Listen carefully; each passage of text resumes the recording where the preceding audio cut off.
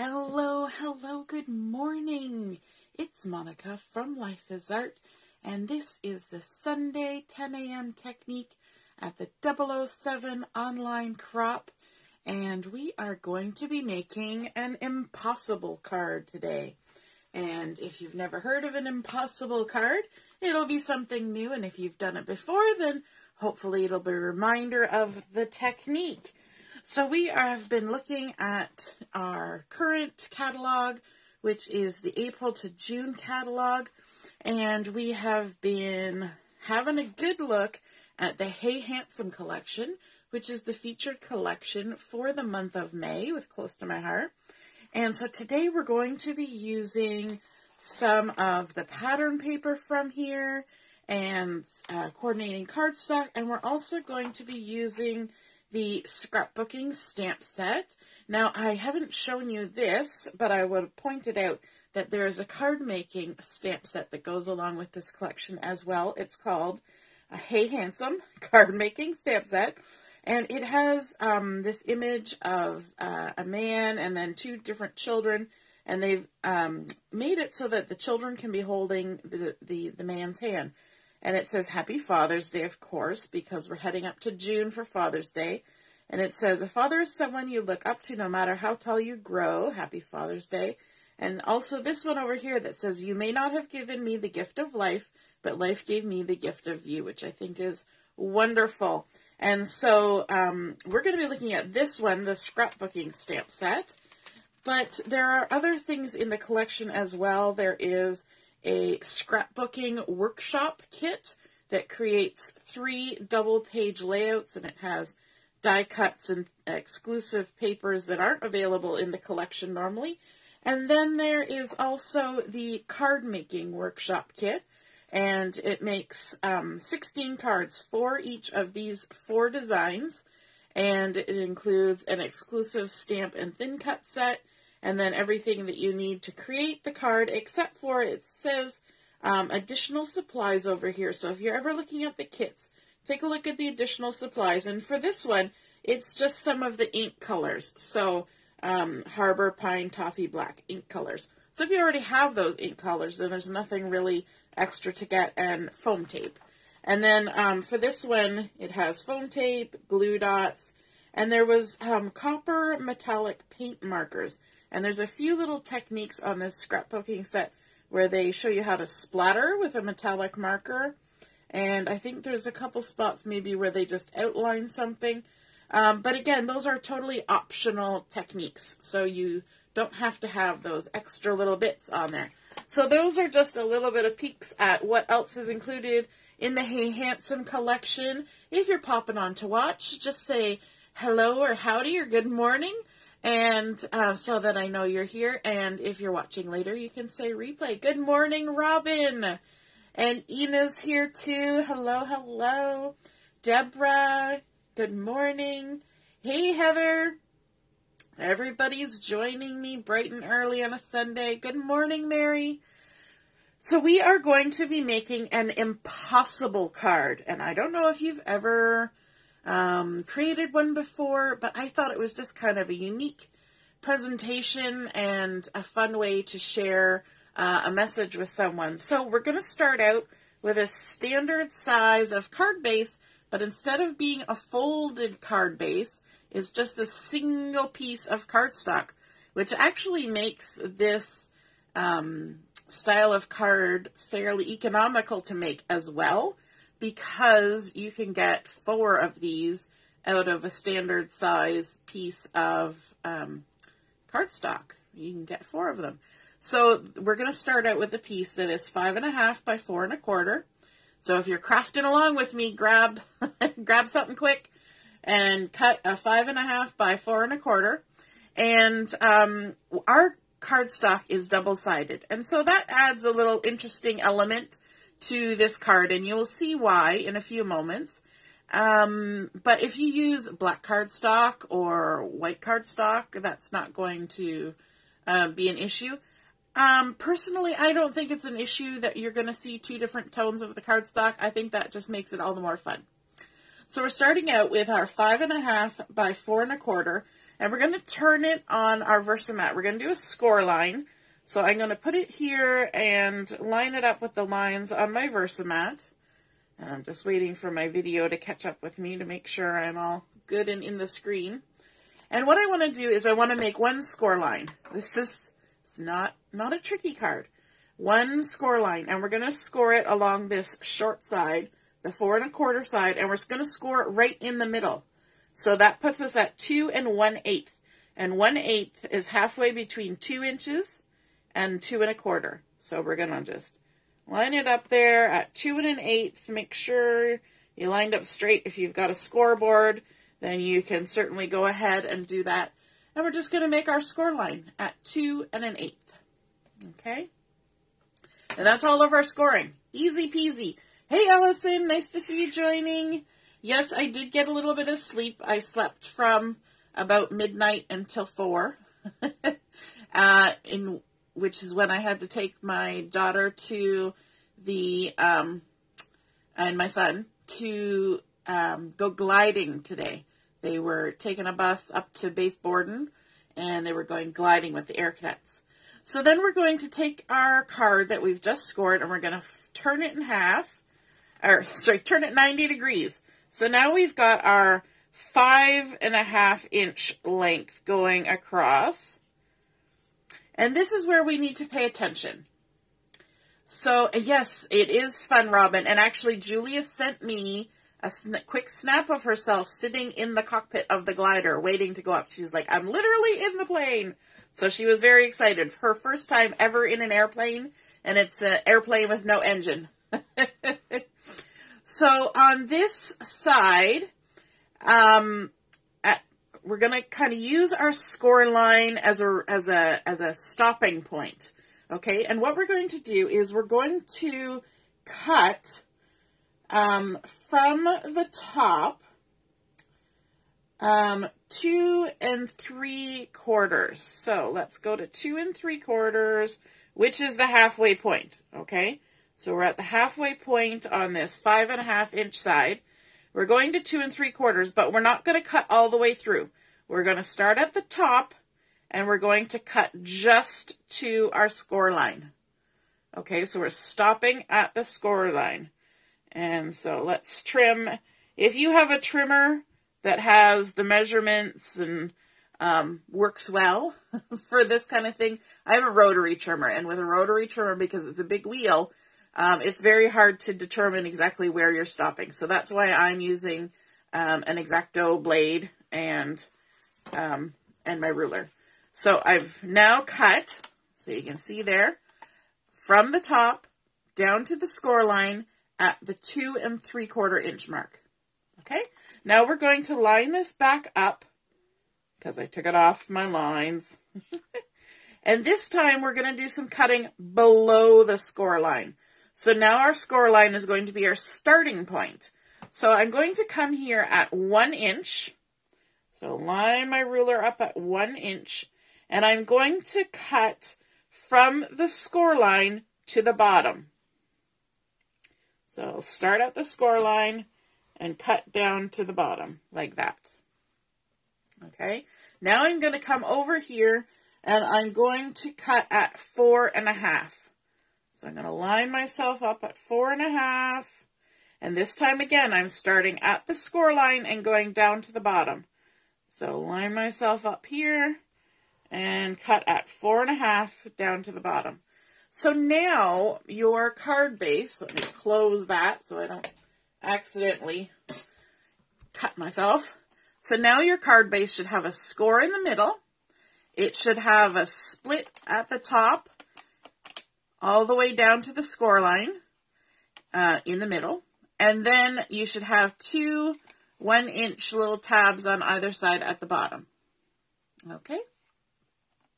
Now our next step is to fold on the score line. So you can do it all together or you can do it in 2 pieces, but you just fold along the score line, make sure everything lines up, and give it a good crease down like that.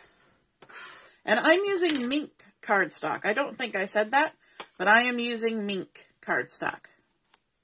Okay, So now it should look like that. You've created a little bend in the middle, and it's got all these flippy flappy things.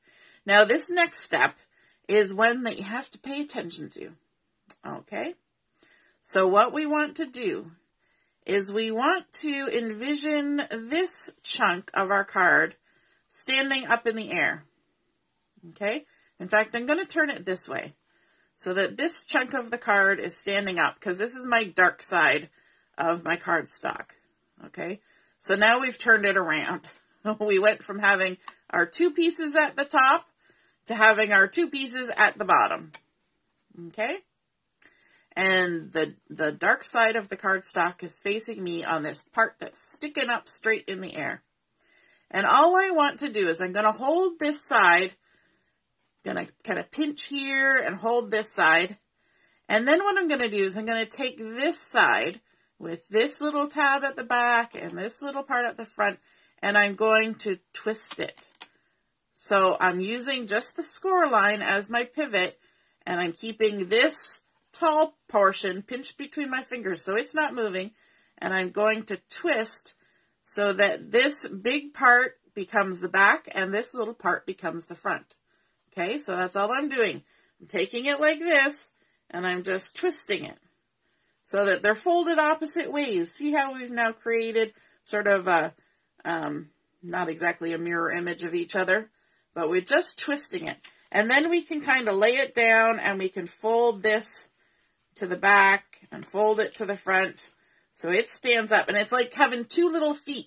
Do you guys remember those little wind-up toys that had the little feet with the notches, and they they usually made a sort of a buzzing sound as they went, you know, the little walking chicks and things? That's what this reminds me of, is those little walking chick feet.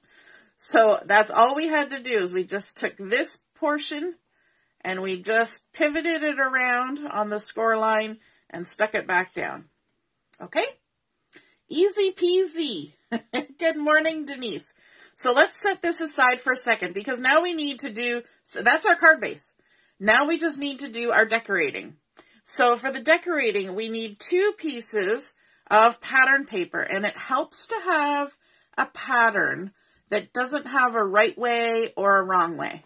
So the plaid would work, this would work, and this is pattern paper from that Hey Handsome collection. And so I'm going to use this because it doesn't matter which direction this goes, it all works, right? You're going to take your 2 pieces, and these have been cut to 2.5 by 4 inches. So you need 2.5 by 4 inches. I'm using the same pattern, but you could use a different pattern if you wanted. If you were using a pattern that mattered which direction it was going, here's a little hint. If it makes a difference, then put one the right way up and then turn the other one the wrong way up, because we're going to stack them one on top of the other. Okay? So if it matters which direction, like say you had the pattern paper that has the words all over it, you would take one with the words facing the right way up, and then you would turn this one so that the words were upside down and stack them. But it doesn't matter to me because my pattern is all the same. So I'm going to stack them one on top of the other, line them up on my Versamat, or you can use your paper trimmer for this because we're going to do some cutting. So I've got my cutting and my ruler again. Good morning, Tammy. Nice to see you're watching. And what we're going to do is we're going to come 3/4 of an inch in from this side, from the top right corner, which puts us at 1 3/4. But we are not, we're not cutting all the way through. We're going to come down 2 1/8 inch. I know, we're going to get you on that. So we're going to come down 2 1/8. So I like to just visualize in my head, 1 inch, 2 inch, and 1/8. So I know that I need to stop at that point. Okay? So I'm going to start at the top. And sometimes if you're doing it this way, you have to maybe cut twice. But I'm going to keep my eye on that 2 1/8. So there's 1 inch, 2 inch, and 1/8. And then I'm going to go again just to make sure I got through both, and I stop at 2 1/8. If you want, you could draw a line with your pencil. I didn't do that because I don't feel like erasing it. Then we're going to turn our ruler this way, and we are going to cut across at that 2 1/8 inch down. So 2 1/8 inch. Line up our ruler, and we're going to come from the left side all the way over to where we stopped cutting here. We're going to cut a corner off of this. And it will make sense when we put it on our, there's one layer. There we go. So we've come in 3/4 of an inch from the right upper corner, 3/4 of an inch, which put us at 1 3/4. And then we have come down 2 1/8 inches, which is 1 7/8 inch up from the bottom. And we've just cut out that corner. Now you can save those pieces and use them on a scrapbook layout or on another card. Easy peasy. You'll find a use for them, so don't get rid of them.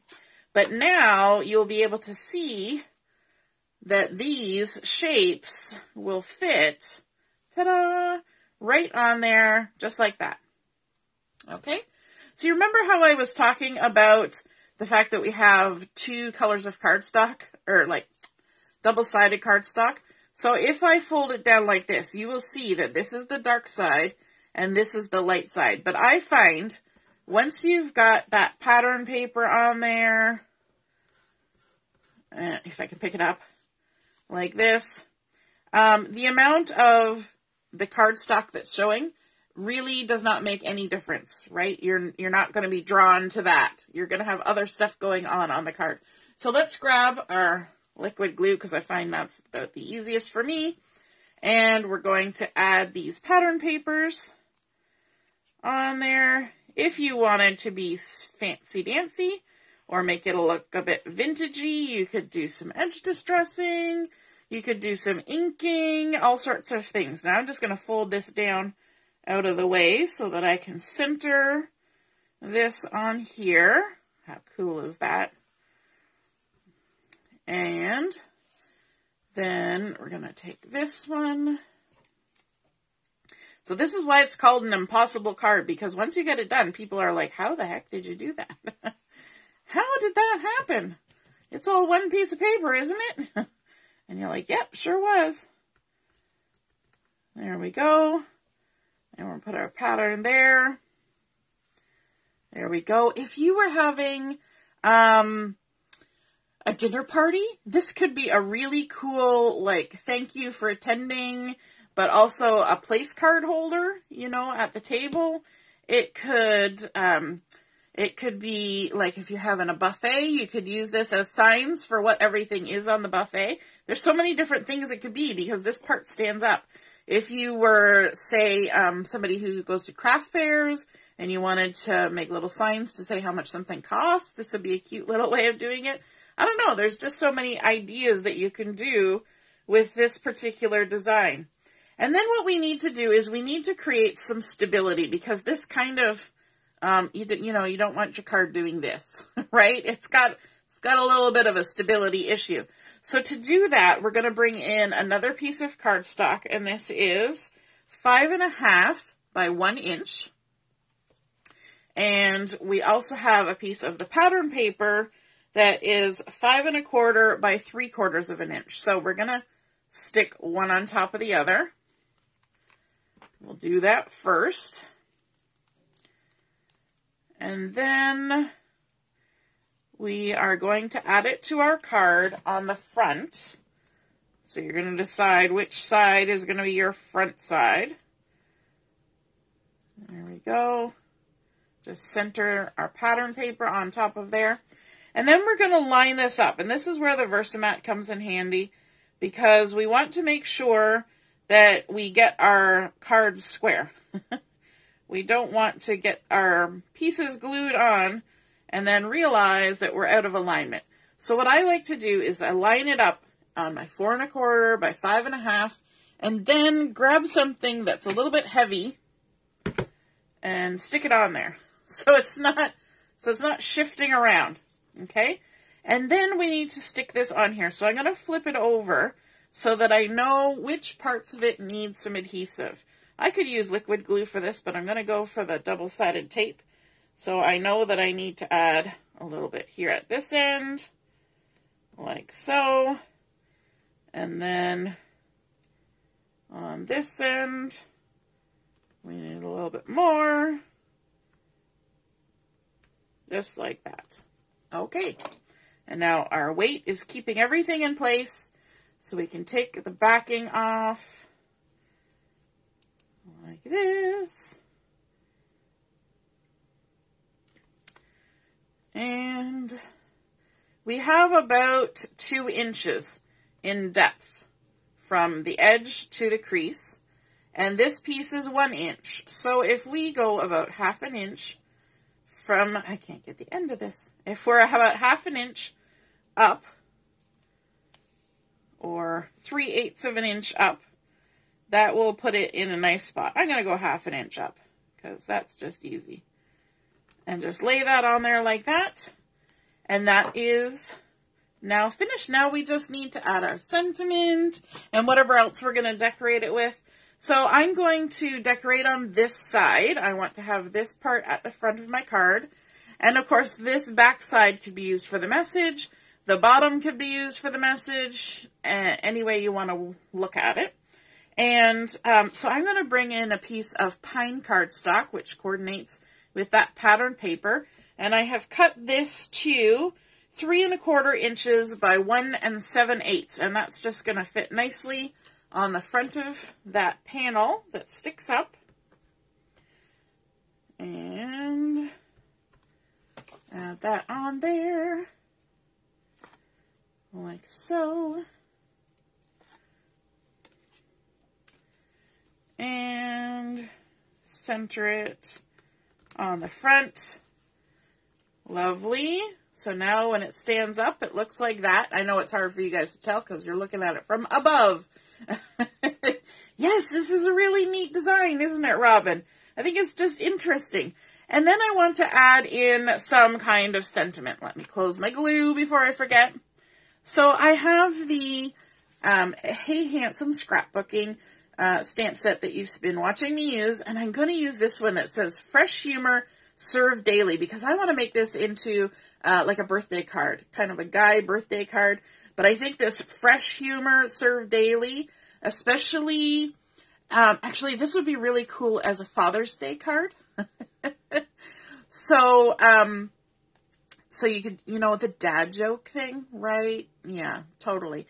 So I'm going to make one as a birthday card, and then later I'm going to make one as a Father's Day card, because I think that would be cute. So we're going to use this Fresh Humor one, and I've got a piece of white daisy loaded up in my stamping platform because I want to make sure that I get a good image.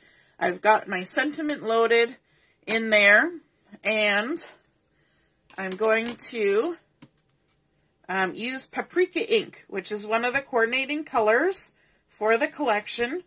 And I'm just going to ink this up. I've seasoned it already. It's been used before. And just get some good coverage on there. And then we can go ahead and stamp this down. I'm going to move down to the bottom here so it's near the edge of my table.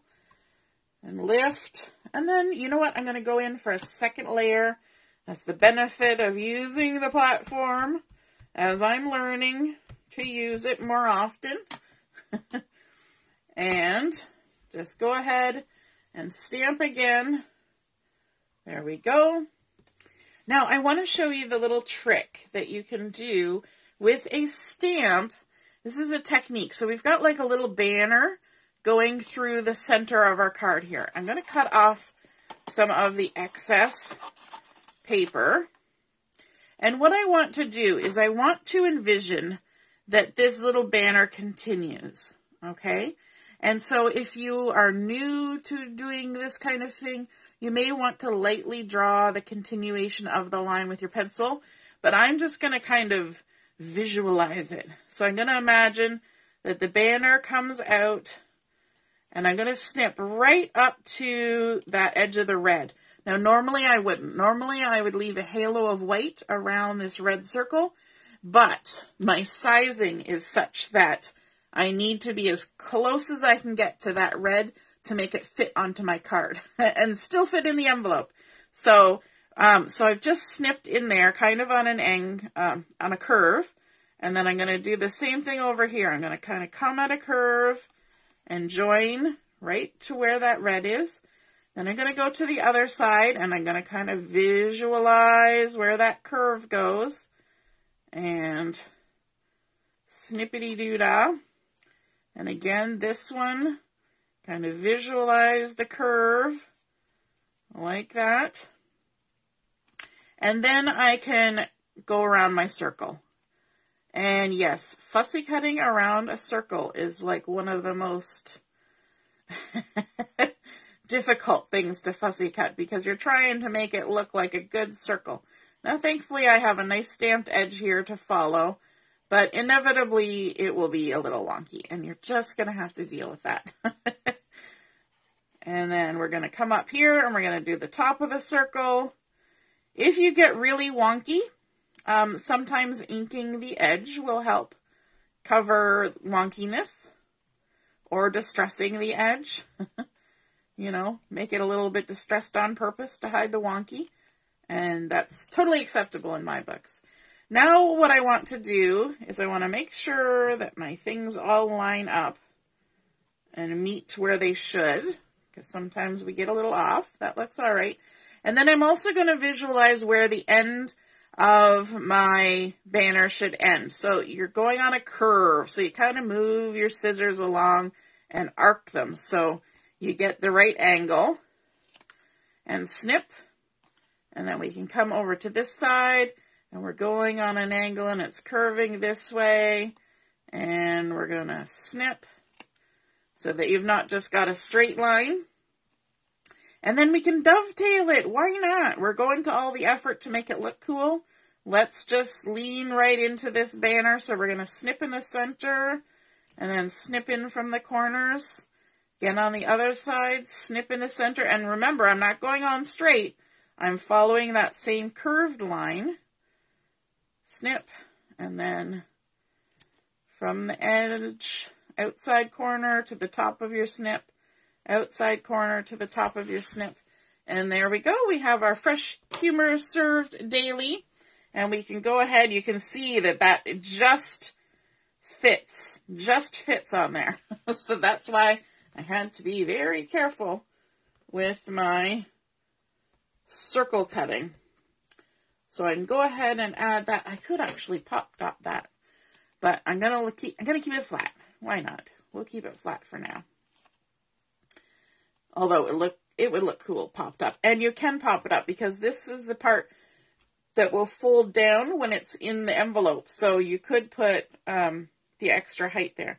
So now what I'm going to do is I'm just going to line it up, try and get it sort of in the center, and try to keep all of that circle on as much as I can. Oops, there, of course, it jiggled.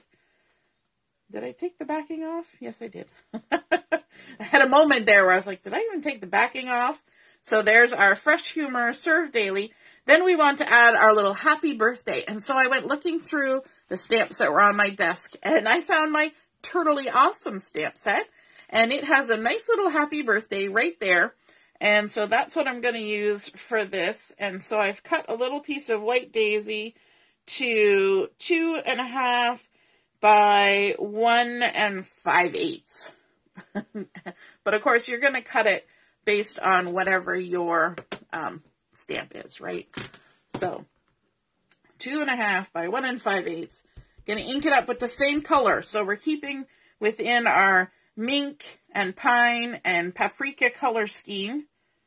And just stamp that on there. Happy birthday. And then since we dovetailed our little humor banner, we might as well dovetail this. So again, a little snip. And then from the corners to the top of the snip. Just like that. Oop, flying around. A little snip. The big thing with dovetailing is that you don't snip in too far. Dovetailing always starts looking a little weird when it gets too deep. And so that's always my caution. Just make it, if all else fails, make it a little less, and then you can always make it a little bigger if you need more. And then we can go ahead, and I'm just going to kind of center it on this piece here, and center it from top to bottom, like that. There's our happy birthday. Let's add in a little bit of extra embellishment. I've got my black and white dots, and I'm going to use some of these little black stars that are here. So let's see.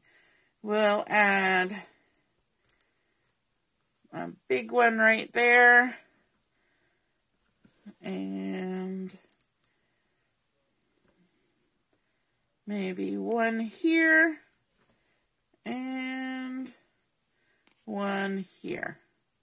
So we've created our visual triangle, and we've got nice little embellishment going on there. And of course it folds flat, goes into the envelope.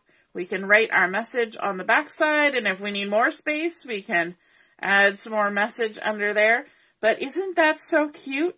Our fresh humor, served daily, happy birthday, using our Mink cardstock as our base, doing that fun twisting motion to create these sort of little feet to hold it up. And then we've got our pine cardstock on here, our Hey Handsome pattern paper, our Hey Handsome fresh humor, served daily, stamped in paprika, and then our Turtley Awesome happy birthday, and then a few little black stars because, you know, the guy in our life is a star. I hope you guys enjoyed seeing this impossible card come together, and if you decide to create one of your own, snap a photo of it and post it in the comments where I post this photo, and I would love to see it. All right, have a wonderful morning. We will see you at noon for chat and craft, and have a great time crafting. Toodaloo. Bye.